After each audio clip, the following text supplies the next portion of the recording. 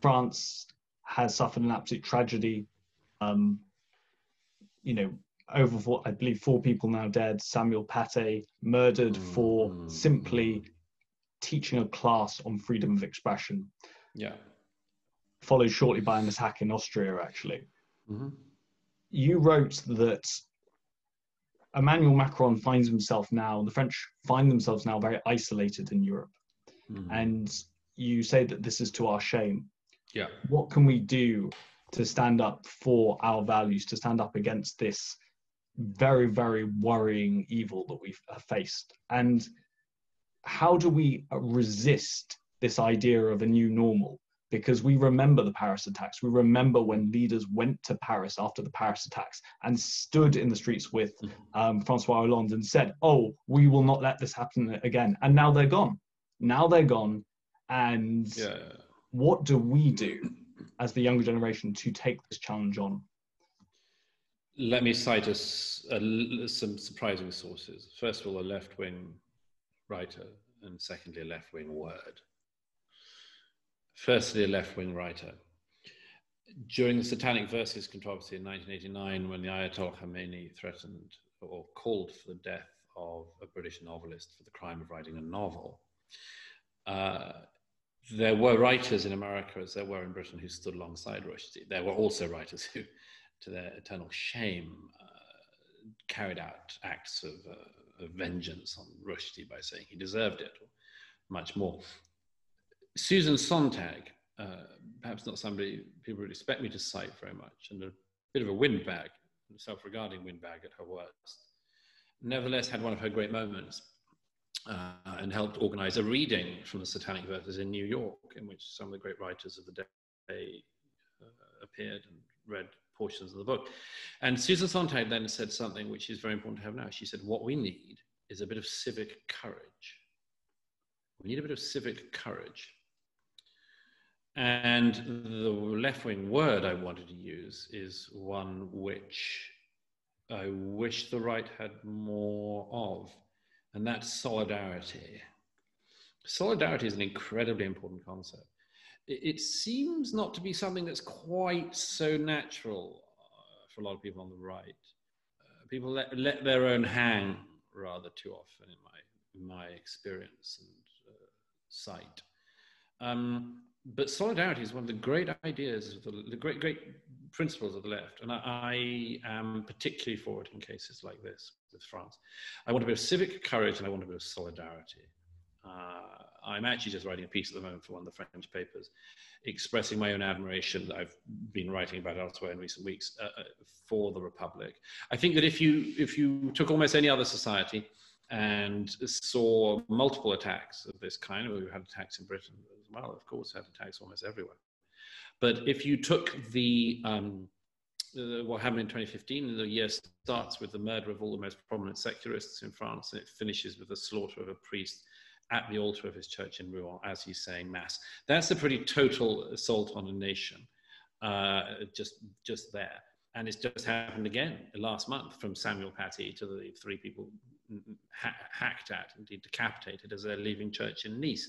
Now, I don't think any other country I can think of would have borne this, would have been able to go through this without very unpleasant things happening as a result of very ugly events. France has, and I enormously admire the French Republic for this. It doesn't stick in my throat at all to say that and to credit it. And I think it needs to be said more often, and with more love and more solidarity. And I would just add to that, that if there is a reason why it seems to be hard, it is because of something that's gone wrong on the American left. I'm delighted that Emmanuel Macron has written to the Financial Times and actually phoned the New York Times, 2 distinguished former papers, and told them why and how they've got his country wrong. I want more of this. It's the American left that's gone rotten. It's the American left that's gone rotten. The French left can do all the leftist stuff, it can do all the trade union organizing, and it can still love its country. It's the American left that is increasingly been thinking that to be on the left is to loathe your country, to be ashamed of it. And so this terrible putrid thing on the American left has spilt out elsewhere and has made the American left think that even when the French Republic is defending itself on left-wing terms, that it is in some way racist and much more. Well, this is their damn problem. It's not the problem of France. And I'm delighted that Emmanuel Macron is standing up. And I'm delighted and emboldened by the fact that he's not the only one. Manuel Valls, when he was prime minister, was just as strong on this. I admire them. I salute them. I think they need a bit more encouragement and love. And if you can't show love for France, then you can't show love for anything. So yeah, a bit more of it. And I'd love it from Boris Johnson, but he seems to be distracted. I can understand why, but everything's always going on. It's no. He missed an important moment to show solidarity, but then so did Chancellor Merkel. So, yeah, I wish they hadn't. But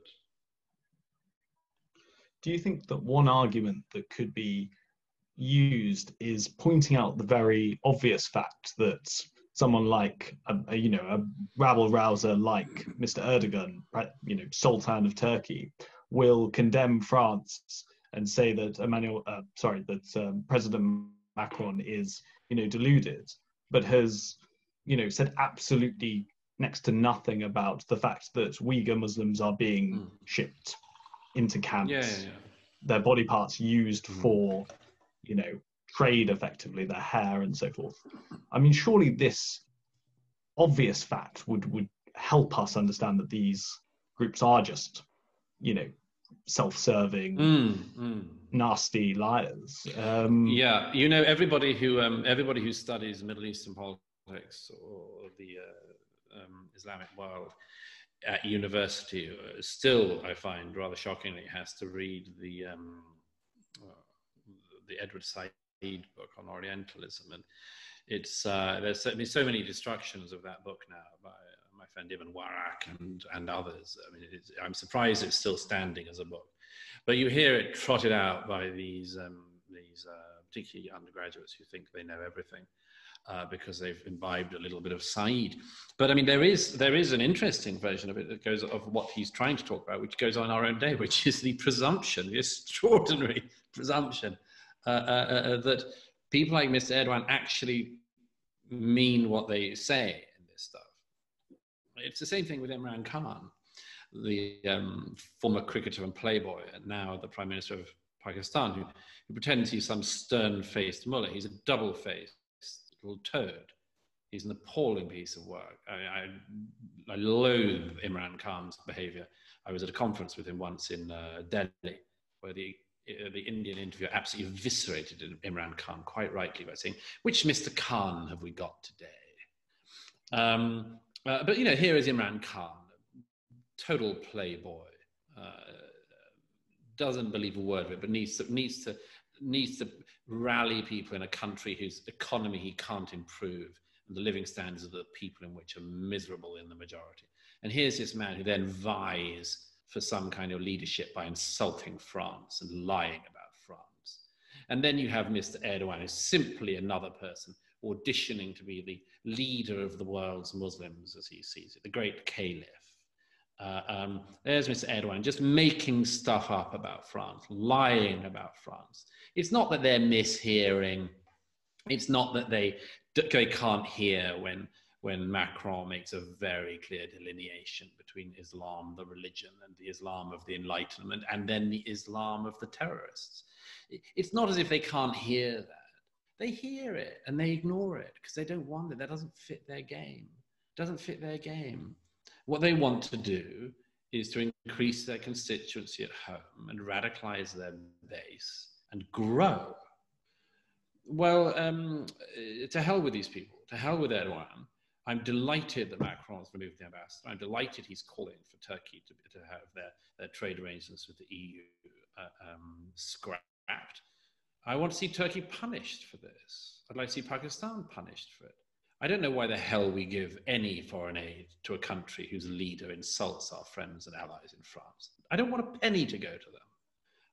I don't want any country in NATO, like Turkey, that lies as they have about France.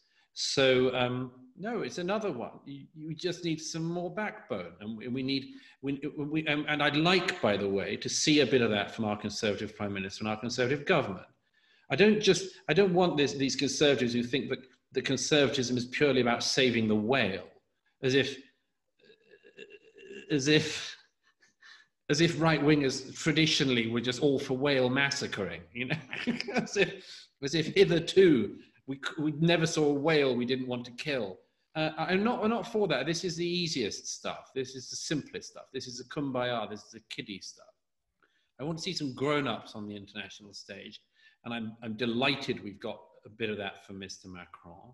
I'd like to see a bit of it more from Boris Johnson. I think we should demand more. Otherwise, I would like to see his majority eaten away at. I'd like to see him having 10 points nibbled from a party further to his right, and I think he'd deserve it.